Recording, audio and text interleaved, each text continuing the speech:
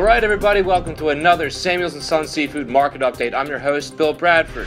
Well, after a somewhat cozier than average December, winter weather is officially here and it's affecting some fish availability on the East Coast. So, fish such as Atlantic cod and haddock are limited as fishermen are having shorter trips because they're being blown in by high winds and obviously some cold weather. The same conditions are affecting Iceland cod as well. Now, what we recommend, while we do have these fish in-house, we can always recommend pollock. It's an incredible alternative. It has a similar lean, flaky meat. Now, pollock do swim in the same waters as cod and haddock. However, there's a little bit more of a abundant stocks in those areas. So when fishermen are out for those small trips, they're catching a little bit more pollock than they would be cod. Next, Scottish and Norwegian salmon availability is also decreased due to these wintry conditions. We are getting reports of high winds and 20-foot tall waves in the actual farms where Scottish and Norwegian salmon are farmed. So, imagine being out there during that. I complain about, here in Philadelphia. So it's got to be kind of rough. But Samuels has close relationships with our Norwegian and Scottish salmon farmers, and we can keep you supplied. So while we discuss over there in Norway, it's important to mention a real star product this week. Right now, as I mentioned, off the coast of New England, East Coast halibut availability is also somewhat decreased. So we have a great product with our Norwegian sea-raised halibut. These are 10 to 20 pound fish. They're head-on, very beautiful. Now I want to go downstairs to our downstairs reporter, Nick, a.k.a. Dr. Fish. I believe he's down there. Nick, hopefully you're down there working this time. What do you have for us? Hey, Billy B. I'm a little busy, Dad. Yeah, I can tell him. Hold on. With cod, pollock, and fluke, and East Coast halibut being so expensive due to high winds this time of year, sea-raised halibut is a beautiful option for a white fish. Nice firm flesh, consistent quality, consistent sizing, and a good price.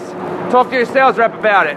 But I gotta go, Dad. Lots of stuff happening down here. I'll see you later, Bill. Back to you. Okay, Nick, but let's stay busy down there, okay? Moving on. Samuels is joining Philadelphia, New York with another exciting restaurant week. New York's restaurant week will be January 18th to February 5th, while Philadelphia is celebrating this great week, January 17th to the 22nd, and then also the 24th to the 29th. So I want to take you to one of our star Center City, Philadelphia sales agents, Laurie Townsend, to tell us all about her experiences during restaurant week. Okay, everyone, now finally, a big treat for me. I get to sit down with the one and only Laurie Townsend, one of our star, as I mentioned, Philadelphia salespeople. So, Laurie, you've been doing this for a while. You've become somewhat of an expert on Restaurant Week. Laurie, how do you prepare your chefs for Restaurant Week? Well, the first thing I do, Bill, by the way, thank you. The first thing I do is find out what type of menu format they plan to run. If they're running their regular menu, it's not as complicated as if they want to run something limited, just with one or two choices. So then we have to find something fun, interesting, and with good supply that's not going to change much in price over the period of time of Restaurant Week. Okay, so, keeping all those things into consideration, what any specific products do you have that you're thinking about this year? Sure. I would say for wild products that are local or East Coast fished, I would say skate is great, and monkfish, both are looking beautiful this time of year.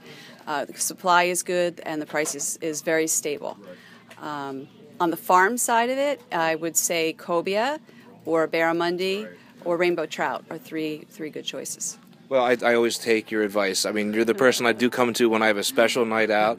Speaking of which, me and you were going to have to eventually venture out in the Center City sometime. I'm looking forward to it. I'm a fan of yours. My favorite thing to do, eat out. Great. Okay, well, I'll end it there. But I want to keep you guys updated. If you leave us any comments or questions about seafood, we will answer them in our next update. You can always follow us on Twitter, Instagram, subscribe to our YouTube channel. You will get all the best updates in the business. So, signing off, this is Bill Bradford saying, remember, we are not broadcasters, we are fish people.